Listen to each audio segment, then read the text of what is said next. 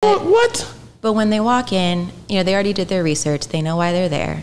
And then when I start speaking about it, that puts them at ease. Yeah. Just first glance, no one takes me seriously. No Please, one takes me man, seriously. I take you serious as hell. You coming there looking at me, telling me this is wrong with me. I'm going to be serious. You got that white coat on. I know what is going down. I don't like wearing my white coat. That's what really scared the hell out of us. I don't like wearing my white coat. Right. It makes you nervous. It puts the wall up. Never wear my white coat. That damn white coat, man, this show do make you feel like you fit. I don't know. Yeah, we on Boss Talk 101. I have a very small team of people that believe in me, that really see my vision and believe in that vision. So my little sister is my everything. Actually, she runs the practice. Doesn't that pretty woman get up in there like that? I don't know. I'm trying to figure that out. It's hard to get the older men to take me seriously. I'm serious. Look, you know what? But when they walk in, they already did their research. They know why they're there. And then when I start speaking about it, that puts them at ease. Yeah. Just first glance, no one takes me seriously. No Please, one takes me man, seriously. I take you serious as hell. You coming there looking at me, telling me this is wrong with me. I'm going to be serious. You got that white coat on. I know what is going down. I don't like wearing my white coat. That's what really scared the hell out of us. I don't like wearing my white coat.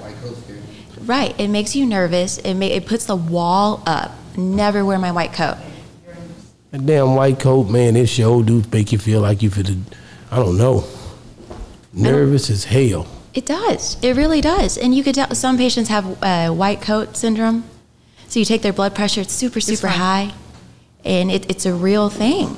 And I think it really puts a wall up. I can't see like we're talking to someone that's this, God, or they think they're God. And that's why I scooted my chair closer with her friend Tiffany. Didn't have a white coat on. Wow. What's going on? Tell me what's going on. Wow. I want to ask you about just really the way, this.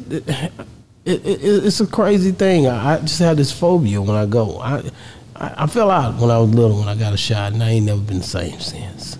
I go in there, just like, damn. And you got to understand, when both of your parents died in the hospital after surgery, it sends you to a place where you don't trust no more. I'm being real with you. Absolutely. And I'm like, I'll just fall dead in the front yard. I can do better than they did. They was looking good when they went in there. But then when they came out, one didn't live long after, and the other one the next day. So I'm just saying, like, that's a big deal for me. I don't know about other people. I hope somebody getting this. You know what I'm saying? But when I went to talk to my dad, he was doing just fine, and I was like, man, you sure about this? And he was like, yeah, I'm gonna go on and do it. And I'm like, okay, so you gonna do it, okay? And I left that hospital that night, and because I had experienced something early on with my mother, I was like, this dude is tripping. Like, wow, I wouldn't do it. I'm being real. In my mind, that's the way I felt. And the next day, he was dead. I'm being real. So this is the kind of thing that makes a person, when they do go, skeptical of what people are doing, because my biggest misconception, I want people to get this. Yeah, you can help me. But what if you don't? What if it don't work? What if my other partner, and I'm just giving you worst case scenarios, he owns a paint body shop. He's been there for years. She know who I'm talking about.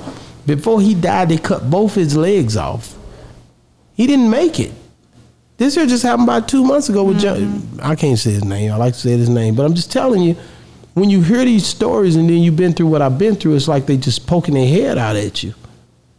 And then my wife had to force me to go a lot of times, you know what I'm saying? So I'm just telling you from a perspective of a person just opening up about personal ways that you feel like, man, I go, but I don't feel comfortable when I go. I'm being real. So I hear a lot of what ifs. What if I don't make it out? What if they don't do a good job? No. They didn't make it out. Ain't no what if. My mom didn't make it out. My dad didn't make it out. But what if and my friend didn't make it out? That's all I'm saying. What if you got in a car wreck on the way there? You still could have went, yeah. So, but the cutting the legs off and all that stuff to save him and then it don't work, that's a horrible way to die. That's all I'm telling you. It is. So and it's a trip because and I'm going to let you talk. I just see when you cut somebody, whether you cut them on the streets or if you cut them in the surgery, you still cut them. So I don't have any scalpels in my facility, so that I'm not cutting. But what your friend experienced sounds like a condition that really affects a lot of Americans, specifically the Black community, and that's peripheral arterial disease. So, I mean, we grew up in the U.S., right? Like, we eat burgers. Everyone has a little bit of fat in their blood vessels, and that fat can kind of narrow the blood vessel a little bit. Like I said, I don't want to scare people. I was telling you about my experience. You know what I'm saying? All I'm telling you is, and you're right, let's talk about that. You said in the Black community, they be chopping off stuff. What is that? So when the fat kind of narrows the blood vessel, you're not getting enough blood down to your legs. And so when that happens, your body has to start conserving, right? So kind of the first thing you get is you're walking and you get a cramp, or your toe starts turning a different color. And so all of that is because of what we call peripheral arterial disease. That's fat in the arteries, and that can calcify. And so one of the procedures that I do, because we do everything with the blood vessels, I'll go in there through the IV, find the area, I'm like a glorified plumber, find the area that's kind of blocked off, and then I have a little fat shaver that fits through the IV, and then I'll take out all the fat, use a little balloon to open up the vessel to what the size it should be, and then the blood flow to your legs is restored. So if you're able to do that, then you avoid an amputation. Yeah. So interventional radiology, one of our hashtags is #StopTheChop.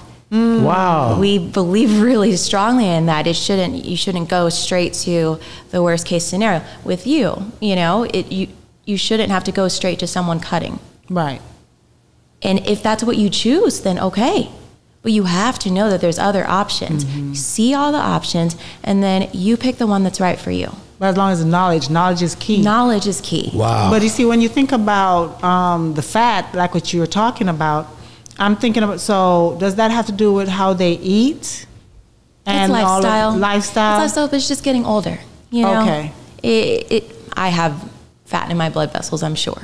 Okay. That's the reason why I'm asking that, because then when I see people who do all these different surgeries for all these different things to remove this fat, but they go back to eating whatever and however and don't really try to take care of their bodies because they know that, I've heard people, I promise you, who tell me, oh, I don't even work out. I eat what I want. If this happens, I just go do another surgery. Exactly. Yeah, because you do get a kind of a new lease on life, right? And I tell my patients, like, this is not, just because you have a new lease on life doesn't mean you go back to your old ways, because you're going to end up right where you were. And the procedure gets more and more difficult for me the more times that I have to go back in and fix it, to the point where there's one day where I'm not going to be able to help, and you have no choice but to go under the knife. Yeah, we on Boss Talk 101.